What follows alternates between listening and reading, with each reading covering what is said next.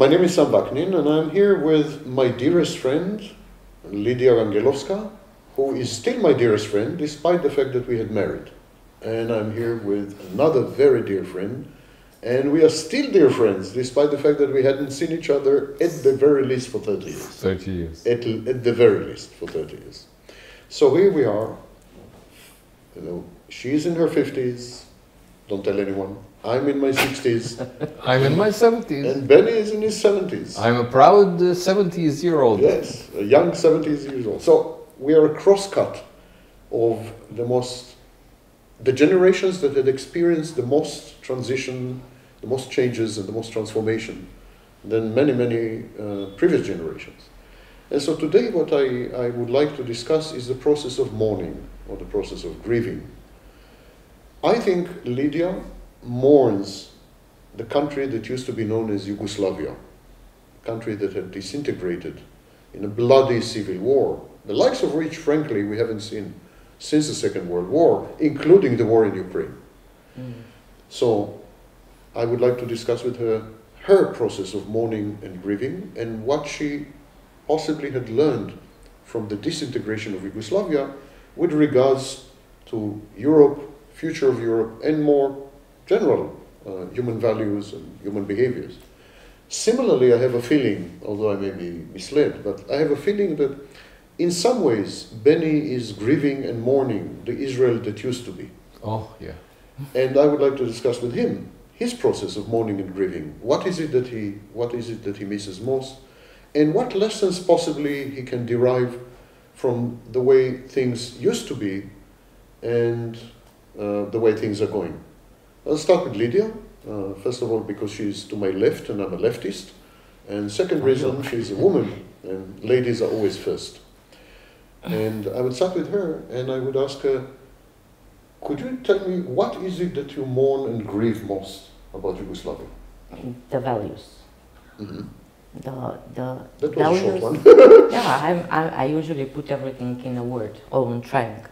So the values of that time, when I was growing up, my formative years, in the 70s, my formative years, 10 years, up to teenage time. So I entered the cultural shock introduced by many new technologies in the 80s that shaped me as a teenager who was rebellious and introduced many new things and determined the future as we are seeing and we are living even today. Nothing really. Values is a big word. Can you? The values. Can you give me the values, examples? The values. Give the in the first formative years up to teenage years, the values are the family, the social environment, where you actually start to feel and to taste the grounds, the very fundamental needs of feeling free, expressing yourself, you know, at the same time feeling secure, safe in the environment. You know that you're with people, you're not alone, so there were not fears, I will be left alone. As for example today, and what we saw in the pandemic was like many people freaked out. We know about it. They created depression, some committed suicide, they had PTSD, CPTSD. Until today, their values were changed because they didn't know, you know, they had fears of being alone. They found themselves being alone. They didn't know what to do. So values. When I say values, is what are you worth? So, we were encouraged. We were encouraged by the system, by our social environment, people around us. They were the ones who validated the gifts and talents everyone possessed. We had teachers, you know, who were actually telling and were in contact with our parents where in what we are good. I remember when I finished primary school, they said, okay, now there will be another trendy thing, like there is a school opening for IT. I said, what on earth is IT? I didn't know what is IT. I mean, What is IT? Yeah, Information but it was information technology. Oh, okay. So it was, I was the second, no, my sister, she was 2 years older than me. She was the first generation to study IT. So, okay, here come the computers, that is challenge, let's see who knows what. And the values were important for the gifts and to develop and the talents. Every generation has values. This generation also has values. You may Yeah, you may they have disagree. values to make money only. Okay, you may To disagree. use on the values. technology. Just a second, I didn't come to it. So, when I was growing up, developing, let's say, as a teenager in those years, you know, there were things newly introduced. And we were directed, like, also there was Yugoslavia at the time. They were making like 5-year, 10-year plan. They were publishing the need of professions and asking for the quota in certain universities. We have built more factories, so we need more engineers, mechanical engineers, construction. So we had some direction, and it was not only by the parents, and the education was free. We were not buying we were not paying tuitions or anything. So it was a choice, but we were competing for knowledge. It was positive competition, not competition out of envy, or that created envy, okay? And we were not jealous, but to each other, but trying together with other, to be in company with other who would have contributed to something, to create something together, something to introduce something new. I would like to focus on two of the values, or the interactions actually, and then we move on to the civil war in Yugoslavia, and what do you think it meant for European history and so on. We'll come to that in a minute. But let's first focus on two of the things you've mentioned, as you mentioned many things. Two of the things you've mentioned, the relationship between older generations and younger generations. Older generations, for example, your teachers, your parents, so older generation, younger generation, and the family as an organizing principle, and within the family, the relationships between men and women. So let's start with older and younger generation.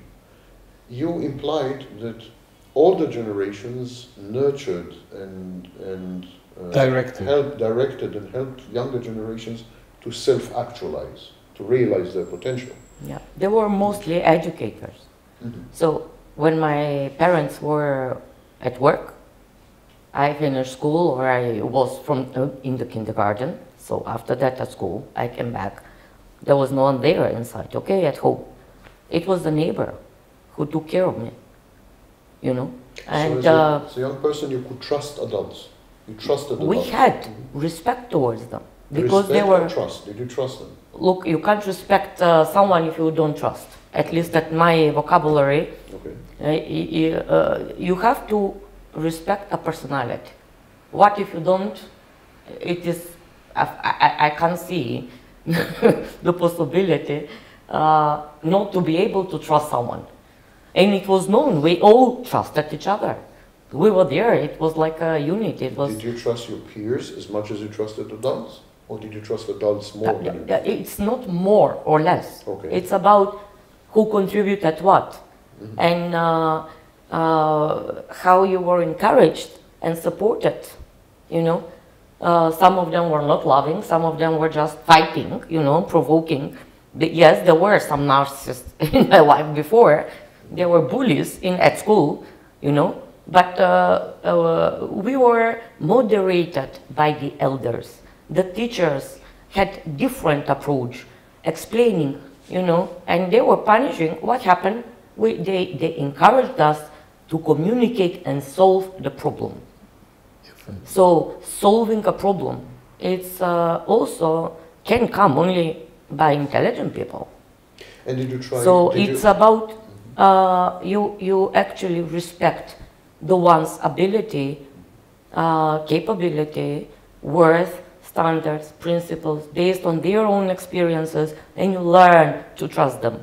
Did you try also, did you want also to emulate them or imitate them? Were they role models? They were just validating. And it's inevitable that unconsciously you are molded by these people. You are exposed to them. You are with them 24 hours, right? But were you consciously saying, when I grow up, I want to be like this woman? No. I personally, I didn't say that. But it was known.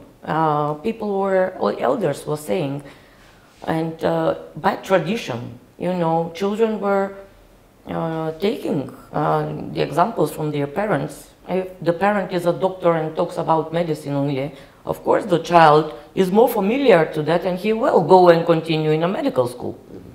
So it was the preference, not the preference, it was also, so we have, I know many friends that they inherited the profession of their parents just because, you know, they were more exposed to such environment. Now, some people say, including in this sphere, in the Balkans. The Balkans, first to clarify to the viewers, the Balkans is a bit of a throwback. It's an enclave of traditionalism and so on, compared, for example, to Western Europe or to Northern Europe.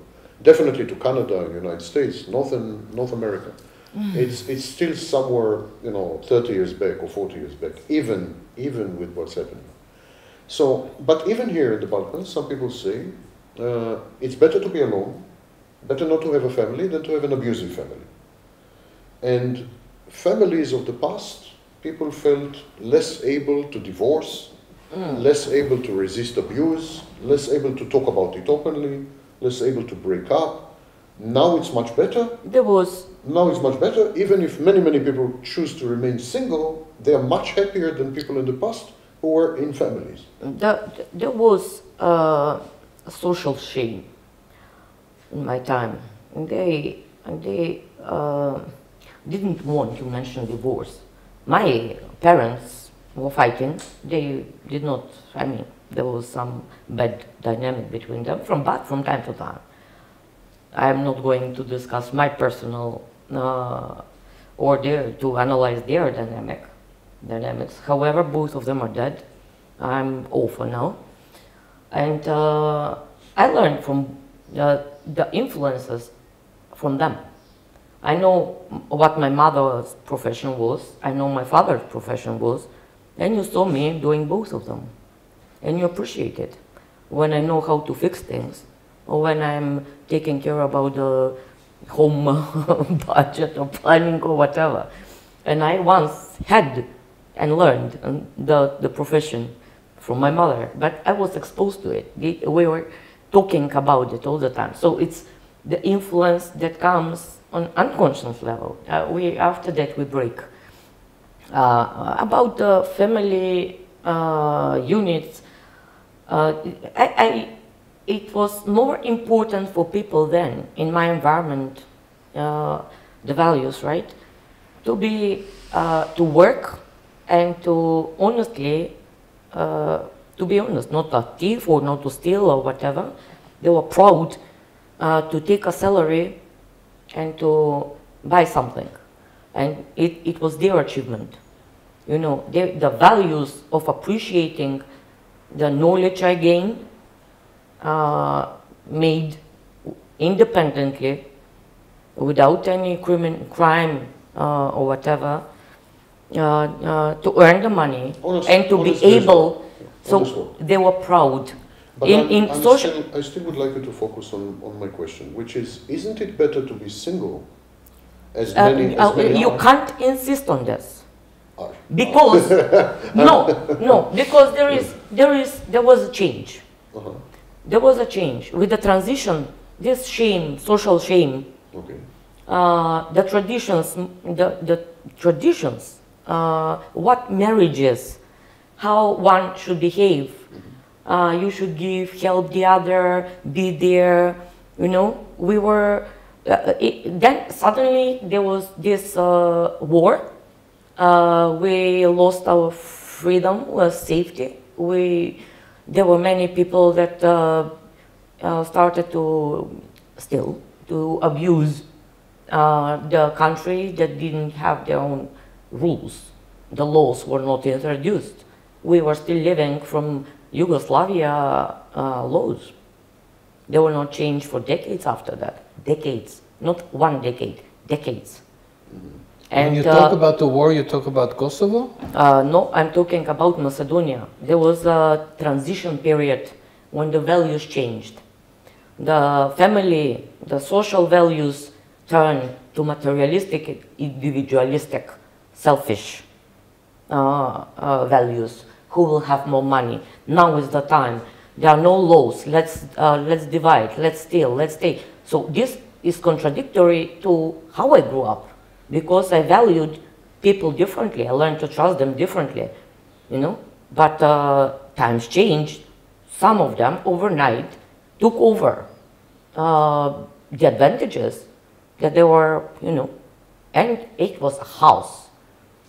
And their children today, they don't know how to behave. They are in their 20s, 30s.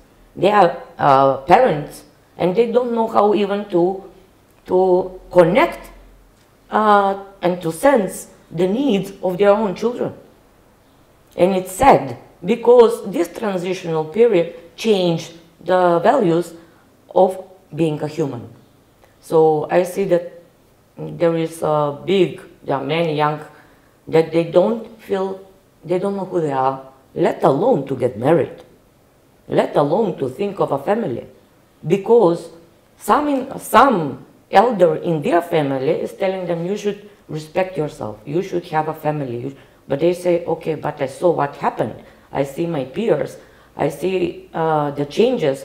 I don't feel ready, and I can't take responsibility to be a parent. I don't know how. You see, and there is a blame. Young generations, they shift the blame to elders. How come you didn't do this? How come now? I heard this many times, the conversation between parents and, let's say, children in their 30s. I have nieces, nephews. I talk to them. I see 4 generations in front of me. My aunt, her daughter, her granddaughter, a great-granddaughter. 4. And I see the differences in the values. And my aunt regrets for her time.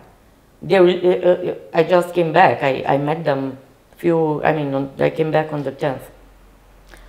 So, you know, she regrets. She said, I don't understand even my daughter anymore. Let alone to get, how can I teach the other to respect a man? She doesn't know that. She is not even aware who is she. And she is 10 years old. Just now to form. That's a universal thing. Helen Fisher, who is a sexologist and psychologist, she conducted the most massive studies among young people, millennials and younger. And she asked them, why don't you get married? Why don't you have relationships? And the main answer was, because we are watching our elders, and our elders are divorcing, none of them is happy in a relationship. Why would we have one? Yeah, so it's universal. Yes. It's not only in the Balkans. Now let's move on a bit to a larger picture. The Balkans has always been the harbinger. The harbinger means what you saw here happened 20, 30 years later in Europe. Okay. So First World War started essentially in the Balkans, in Serbia and so on. Yeah. Everything starts here, it's like a laboratory, and then it spreads out. Israel is very similar in many ways. We call it bura barut, gunpowder. Gunpowder cake, Yeah.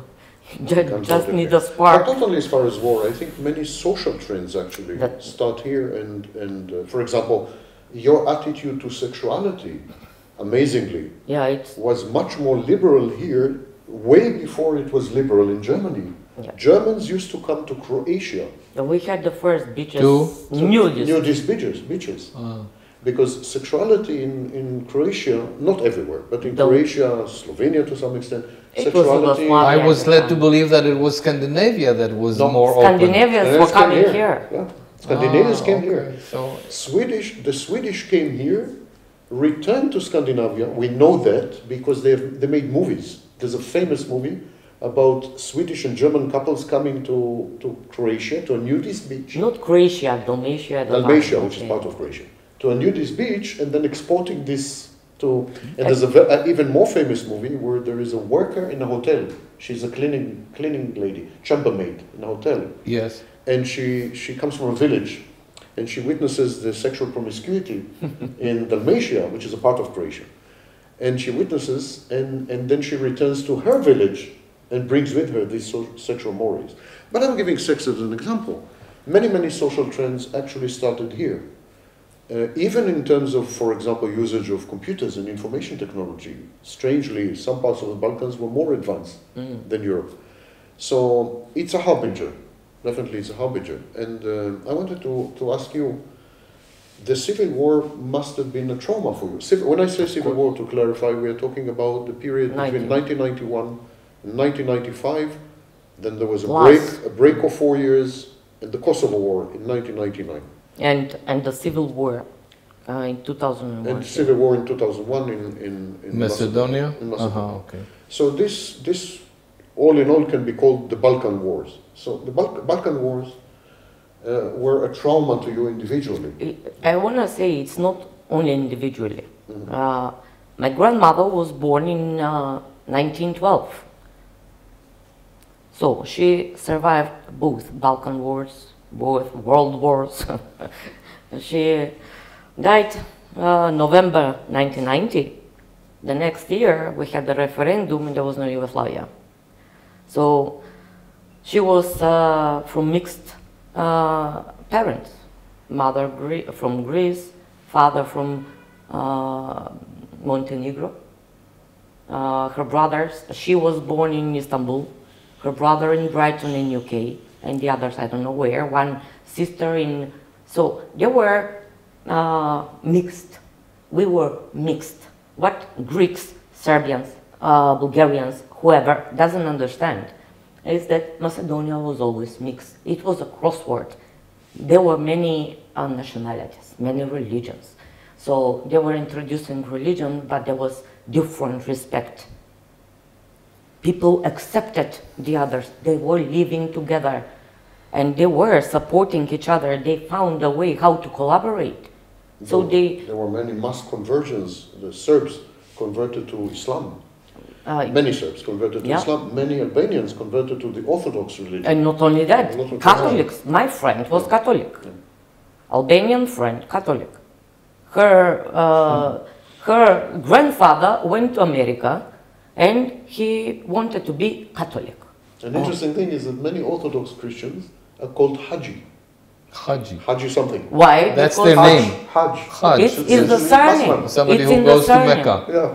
Yeah, but they went actually to be baptized in the river. You know which one. In the Jordan? Yeah. Oh, that's nice. So this is what brings us to the Middle East.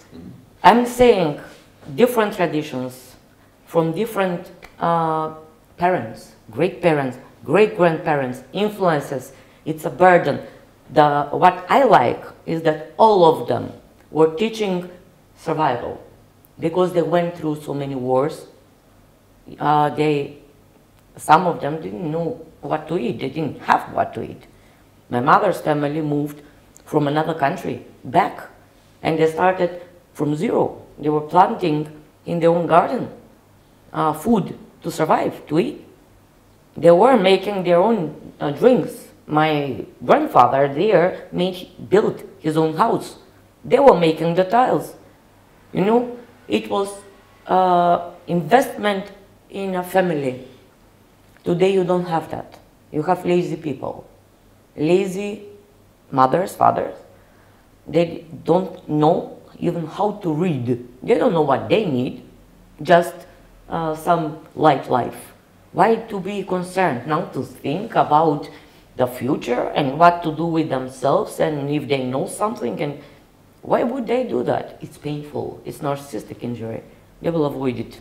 So there is, how I see through generations, that there was stagnation of self-development because they were confused. The generation. Yes, generational shame. No, I'm saying degeneration. I call it degeneration, but while in my time the shame was important tool to correct yourself, to direct yourself, and there were people who didn't have any benefits, just they really were helpful and useful and cared about the other because they also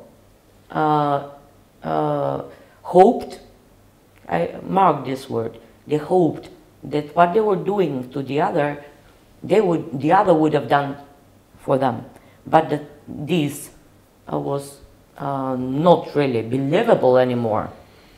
And they were shocked. They were shocked, and they didn't know even what to say. We lied to you, that we had two faces, that we are actually thieves, and we stole the property that we all worked for. So there was bad dynamic. It was really, you know, not stabilizing period, and it took too long to stabilize. So we have, yes, complex post-traumatic syndrome that we are recovering even from it until today. And I would say one thing. Thanks to the pandemics, something bad happened, but many people stayed at home. And they had to talk to themselves and to ask, why are you so bored? What are you going to do? All of them became fat after that. Okay, I will run. Don't run if you have weak heart. I mean, don't be in the flow. So they had to find out their own good sides and talents and so on. While we were encouraged by the elders at the time, verified, validated our gifts, directed us in a way here now because of the fear of being criticized. That is the narcissistic thing, right? Just because they didn't want to be criticized. They had like an image of themselves that they're successful. No, when the pandemic happened, when they sat at home, they couldn't do anything. They noticed how dependent they were from other people. I would like to make two comments, to put things you said in context, and then I want to ask, because we have a... Okay, thanks. Two comments. Lidija did a lot of work on shame. And shame is the foundation of personality disorders in the footsteps of Masterson and others. And shame in the formation of codependency and opposite of personality disorders, dependency on personality disordered people. Two sides of the same coin, according to Lidija and many others, myself included. The sociologist Campbell said that we are transitioning from the age of dignity, shame, social reputation, social control via shame. So we are transitioning from age of dignity to the age of victimhood, shameless victimhood. Mm-hmm. Everyone and his dog is a victim of someone. And if they can't find who victimized them, they will invent a victimizer. They will invent an abuser. Wow. Victimhood became, yeah, exactly. First of all, victimhood pays. And victimhood became a defining determinant of identity. And that's why we call it identity politics. The identity today is defined by whose victim you are. As opposed to the past, when identity was defined by how dignified you are, how boundaried you are, yes. how strong are your boundaries, how self-aware you are, etc. So this is a very sick and pernicious transition, that Lidija had mentioned. Secondly, thing Lidija mentioned, which I'm taking off of, she mentioned, I'm putting what you said in context. Okay, good. Thanks. She mentioned the fact that the Balkans is a melting pot, exactly like the United States. It's a melting pot, and today the United Kingdom. It's a melting pot of, in Macedonia alone, well over 20 nationalities and ethnicities. And that's a country of 2 million people. So it's a melting pot. You can't really say about any single individual in the Balkans that he belongs to an identifiable national entity. What happened at the beginning of the 20th century? A foreign model of organization known as the nation state. Right. A model that started in France with Renan, in Germany with Bismarck, in Italy with Garibaldi and others. This foreign model, which had nothing to do with the Balkans, was imported by intellectuals into the Balkans, and they tried to superimpose this model on populations which were utterly hybrid populations. Yeah. So the first experiment actually was known as Yugoslavia. But Yugoslavia acknowledged the multi-ethnicity. There were components in the federation. It was a confederation. So they recognized the various peoples. Actually, in the constitution of Yugoslavia, there were 6 nationalities listed, later 7, when parts of Serbia were declared as special autonomous units. So Yugoslavia was a recognition of the diversity and multicultural and multi-ethnic state of the region. But then after Yugoslavia, when Yugoslavia disintegrated, the constituents of Yugoslavia tried to impose the nation-state model on their populations, which led to this civil war. So it was a clash of ideologies and a clash of alternative models of organizing polities and politics. And this clash is not finished yet. Definitely not finished. And I therefore predict more conflicts. We are seeing a similar conflict take place between Russia and Ukraine. We are seeing 2 groups of people who once used to be brothers, who once shared the same space. The Russians always called Ukrainians little brother. Russians always considered themselves to have come from the Kiev Principality. That was the beginning of Rus, Russia. They were a single space, ethnically, almost linguistically, I mean, one space. But when a nation-state model was imposed, now by Putin, on this region, it immediately provoked conflict, exactly like in Yugoslavia. Actually, if you look, there were 2 extremely bad ideas in human history. One is religion, and one is the nation-state. And Balkans is... But can I ask you, why do you think that worked? What Imposing nationality broke people. I have my own view, but... Well, we're interested in your view. I'm asking you, why do you think it's so powerful? I think exactly like feminism, that is, we discuss sex positivity. I mean, you can sell any idea to susceptible, naive groups. These intellectuals came... Yes, these intellectuals came to these groups, most of which were peasants, villagers, in agriculture. They didn't have the tools to analyze intellectual statements. They saw professors, they saw, and there was a huge respect for intellect and for expertise, and professors here were considered way more venerable than politicians. Yes. Politicians were garbage, trash. It was the professor you looked up to. Yes. Indeed, in all the countries in transition, after the Yugoslavia collapsed, and actually after communism collapsed, all over, professors became prime ministers and presidents. And the Czech Republic as everywhere. A wonderful example. You name it, and professors became intellectuals, were leading this. So, if a professor comes to you and say, you know what, you think you are mixed, but you're not mixed. You're actually Serbian. You're actually Croat. You're actually Albanian. No, the Serbians and the Croats are the same, only they write their script differently. And so you and the Croat is your enemy. In other words, I consider this to have been a process of brainwashing, counterfactual in many cases. Why it works in people?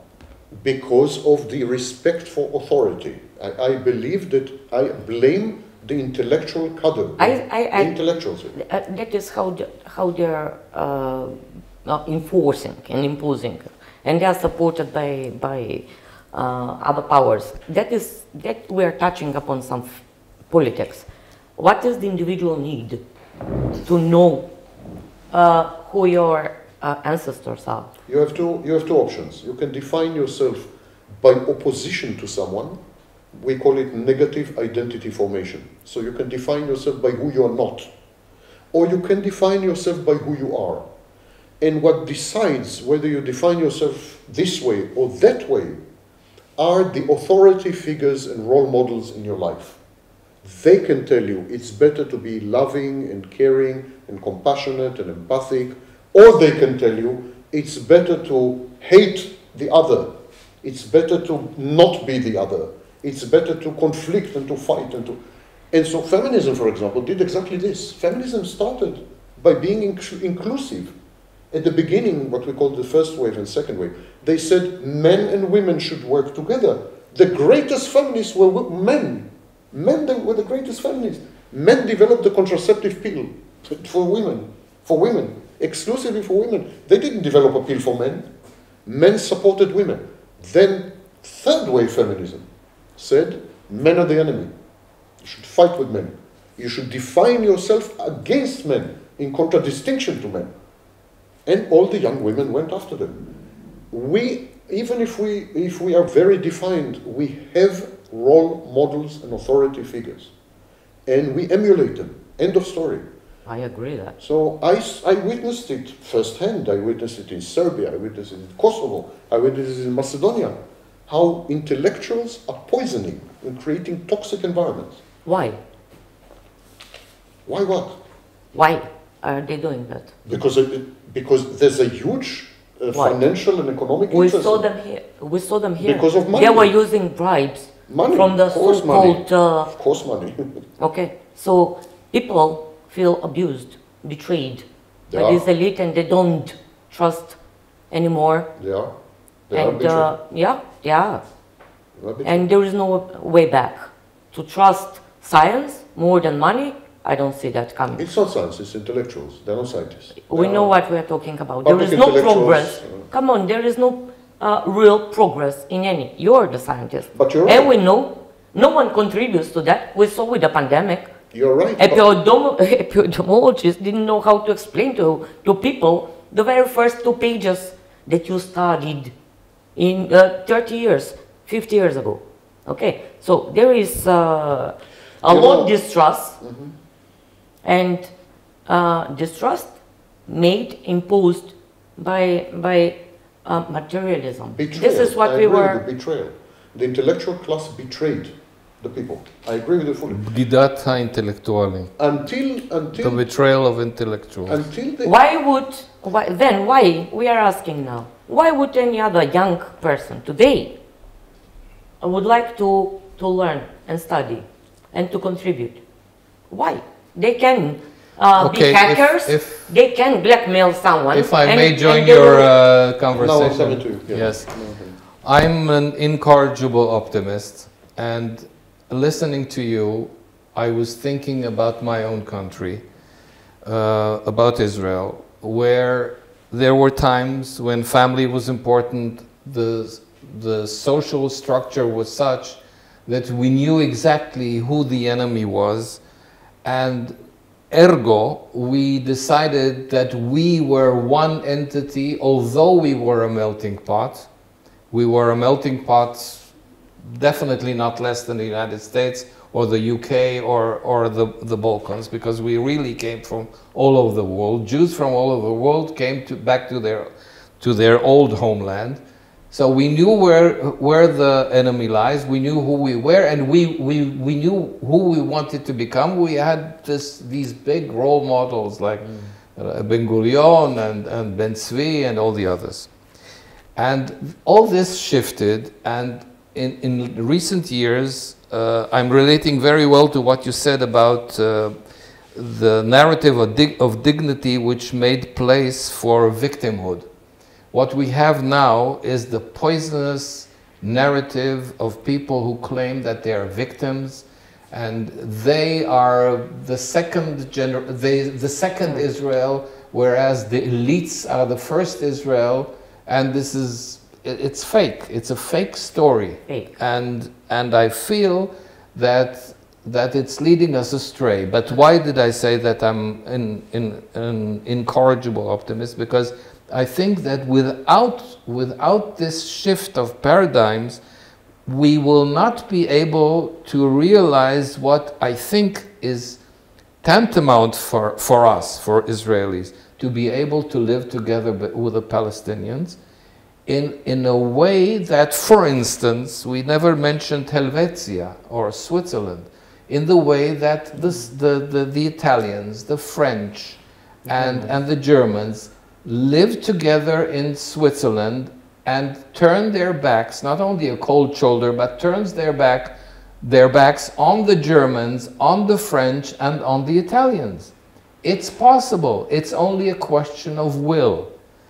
And even good things may happen. And this is how I see it. I agree. And there was, and we are saying that, leave us alone. Don't introduce nationality. We were living together. And religious, we accepted the religion differences, the capabilities, abilities, where you came from, your ancestors' origin, and whatever.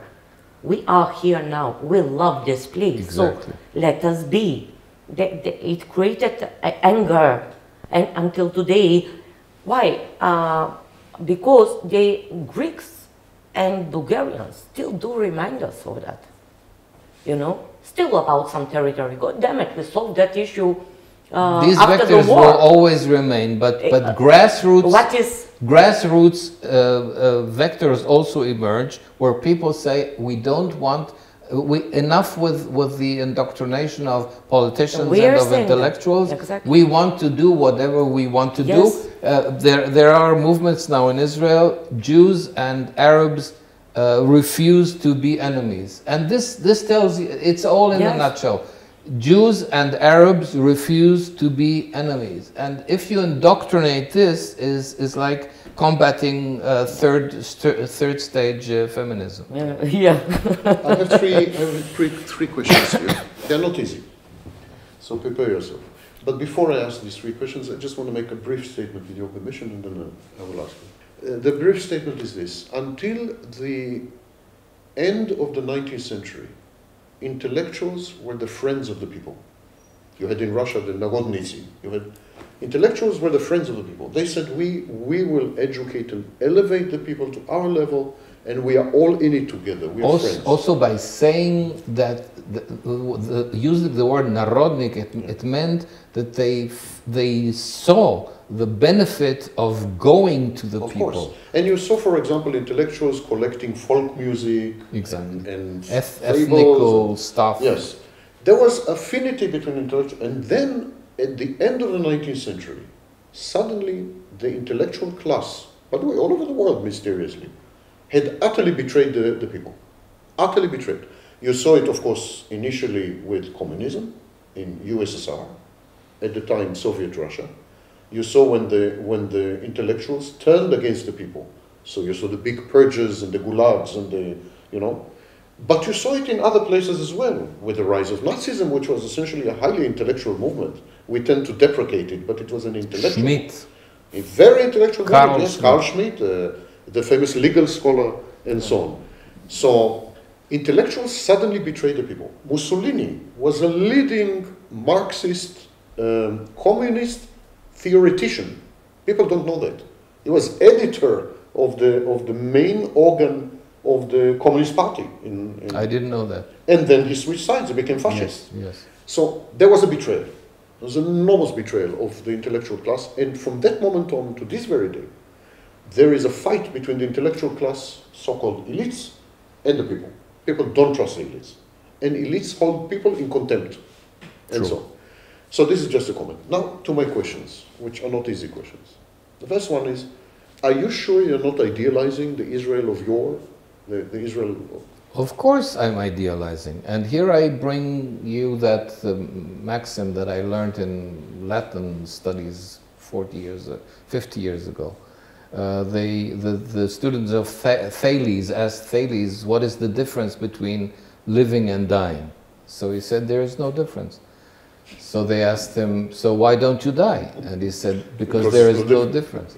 So you're asking me whether I willingly choose to be an optimist. Yes, I willingly choose to be an optimist. It helps me to survive. It helps me to function. It keeps me from sliding into depression. But don't you idealize Ben Gurion's Israel? Don't you? Is it real, this Israel? Did it ever exist? Okay, good question. Let me ask. Let me see. Did it ever exist, or is it, you know? No, I'm sure it existed. Look, you can't deny that the kibbutz succeeded. Mm-hmm. It succeeded till for 3/4 of a century. Mm-hmm. In the first quarter, the second quarter, and the third. It failed in the fourth quarter of the 20th century, mm-hmm. and it evaporated together with socialism. And you know what kibbutzim meant in Israel. You know that. You know that they sent their sons to the wars and to be pilots and so on and so forth. And it's true that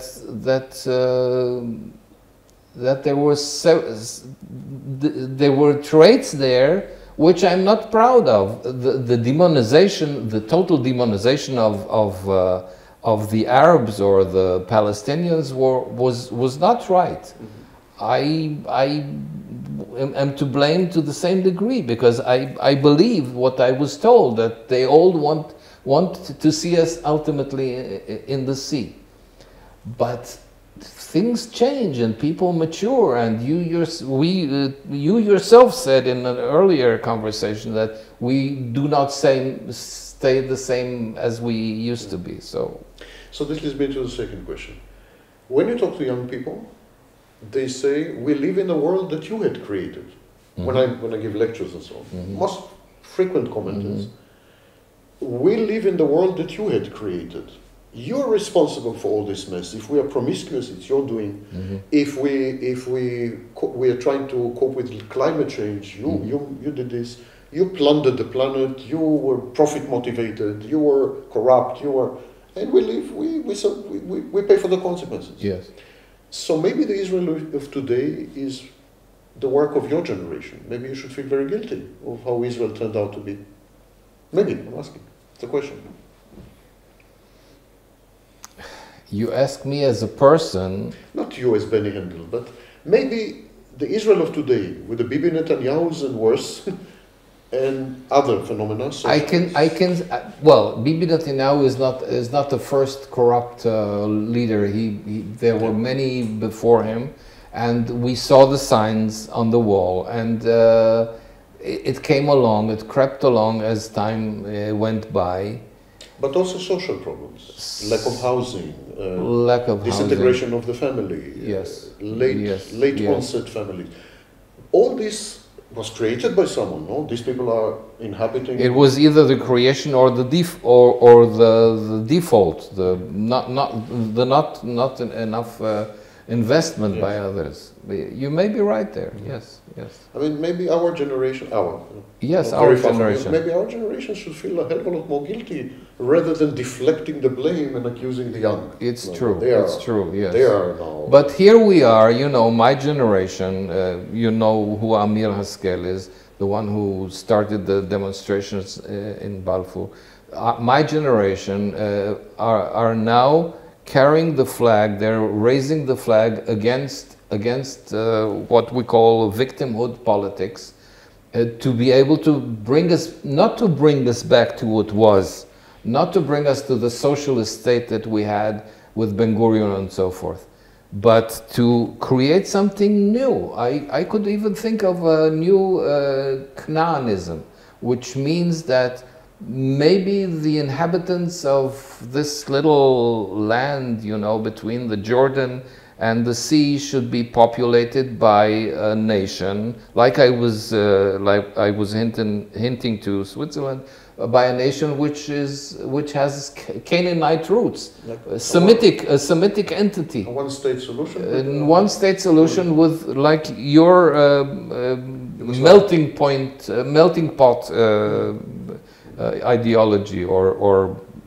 entity. Actually, with us, it was pretty different. We did not oppose the difference.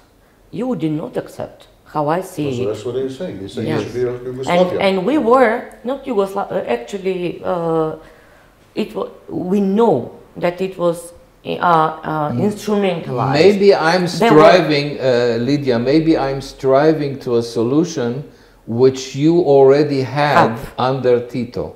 Not under Tito. Even before Tito. Yes, 19, we were always like that. 1918. That is the problem, that we were actually not left alone.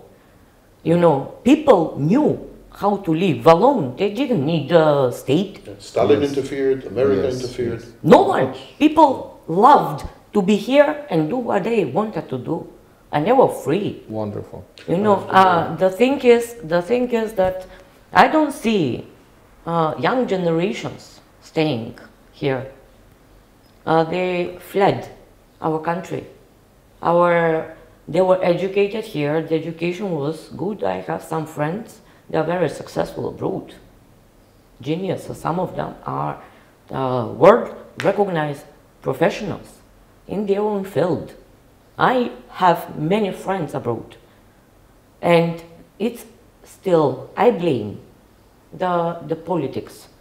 Whoever comes, they will of course say, you know, with the best intentions, we are going to do this and that.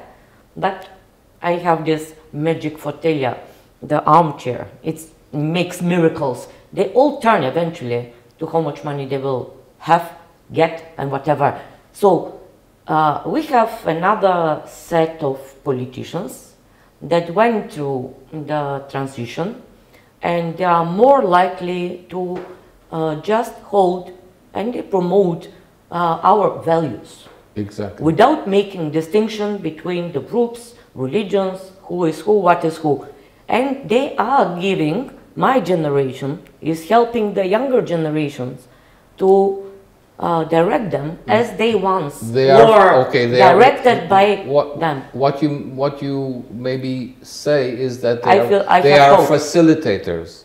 And I think what we need is facilitators, yes. and to facilitate grassroots movements of good people of goodwill, good doers, forgive my expression, who know what is right, and I think people do know what is right, and we have to let them do away with politicians, and do away with politicians, and do away with poisonous intellectuals. Okay, so Sam, sorry, yes. The thing is, what I want to say, those who had been through the pain, the beauty, and they made a difference, who were traumatized, and they lost some 30 years of their life. Now, they, after the pandemic especially, the latest political impositions and whatever it was, I call it bully by the politicians, not in Macedonia, all over the world. They all put their noses without understanding. You came here, you said, you asked me, but I know what was communism. No, I was not living in communism. I was raised in socialism. I know. And these mistakes, do mind, because we also want our identity. I want to keep my identity. I am from Skopje, I was born here. But I want to keep my freedom of choice, as you do, without being bullied by the Greeks. For example, do you understand what I'm saying? And look, in my case, my grandmother, great-grandmother was from Greece. I can't go against myself. So people here know that, and I am hopeful that they will not be stuck in nationalism. They will regain the trust in the institutions, and after the pandemic especially, and will really learn, and they will go back to not really science, but they will find much easier ways how to cope with the leftovers from the previous, including my generation. Ask two more questions because Sorry. Elvis is telling me that we have 10 minutes left, maybe less. 10? Yeah. I want to ask you, you said that victimhood is bad for business, bad for political business, definitely. But aren't the quintessential victims the Palestinians? Didn't they build their entire ethos and narrative on being victims? Perpetual victims, eternal victims, which on purpose wouldn't lift themselves out of a state of victimhood. No question. I have many bad things to say about the failure of Palestinians to bring themselves to coexistence with Israel. But what I was talking about was victimhood within Israel. Yeah, of course. Okay. But, so what you're saying about the Palestinians is true, but luckily I think there are grassroots movements at least in Israeli-Palestinian population. You see Mansour Abbas, for instance, a good example for that, where you have tectonic movements saying that we have to stop this nonsense of you and us and you, and we are not going to leave this piece of land. We all are meant to be here, so let's put our heads together and find a way to live here together. So you would say that you're transitioning from two victimhood movements in conflict to a pragmatist approach. This is what I'm hoping for, and this is what I'm working for. Last question I want to ask you is about where do you see, forget politics for a minute, where do you see the social problems in Israel? What do you think are the main social problems in Israel? I think you mentioned the housing problem. Yes. It's very difficult to gain some sort of solution for young couples to find a home. Since in Israel usually you buy homes, and this is getting less and less affordable, this is a major social problem. And so they postpone family formation because of this? Yes, definitely. You think it's a main reason? Yes, it is. You think had housing been more affordable, people would have formed families earlier? Maybe, yeah. Maybe. Another social problem is the fact that many Israelis live in what many of them call Judea and Samaria, and others call the occupied territories, and others call administered territories. In short, people live in territories that are not whose status is not clear. Whose status is not clear, and this is another. It's another schism within the Israeli psyche. Mm. It's another us and them problem. Yeah. Do you see also a popular culture that is at odds with the elitist culture or culture of the elites? Is there a cultural problem, a culture war, Kulturkampf, like in the Technion? There were changes. If you had asked me in the 70s, I would say there is Mizrahi music, there is Oriental music, which is being propagated through cassettes at the central bus station. But this has reached mainstream, okay. and the music that was once elite has become marginalized. Mm-hmm. If you go to concert halls in Israel, you see all white heads like mine. How do these white heads feel about? Do they feel an enclave? They feel like they're in a ghetto, like a reservation. But not a war. There's no Kulturkampf. Not a war exactly. Why not a war? Why there's no Kulturkampf? Why the elites don't fight back and try to? It's like Lidija asked why. It's the big why question. Because elitists are usually, most elitists are Feynman, what you call. They're placid, and they don't want to break rules, and they're. You also said lazy, so maybe we are lazy. I don't know. So the character of Israel is being transformed. It is, yes. Isn't this a good thing because Israel is getting more integrated into the region? I think it's a good thing. and it has very becoming more Arabic, so to speak. it has good facets and it has bad facets. Yeah. Yeah. Is this the Israel you wanted to live in? Did you want to live in another Arab country? Well, You from Romania and German school, and is this how you wanted to end up? I'm a very good disciple. I know that even the meanings of words are changing within me as I go along. Arab is not what I used to think Arab was. Elite is not what I used to think that elite was, and so on and so forth. So I'm getting used to the new situation. It sounds like cognitive dissonance. Like It's you're not totally happy with it, but you're the sour grapes. You know, yeah, right. It's very possible. That's so me. what are your values from all this? My values? Yes. Truly. On the end of To everything. be a mensch. That's very short. Be a person. To live the appropriate life. Right. To be dignified. Yes. You know, it's called in Greek philosophy phonetic. To be phronetic. Phonetic? Phronetic. Phronetic. Phronetic. To be phronetic is to live the appropriate life and to follow a set of values which would render you both useful and benevolent to other people. To other people. That's That is very nice. Yes, it's a good very conclusion. nice definition It's of a being good- human. It's a good conclusion for our talk. Yes. Elvis, thank you very much for having suffered us for 4 days. you look changed, but thank you. Transformed. You were transformed. Thank you.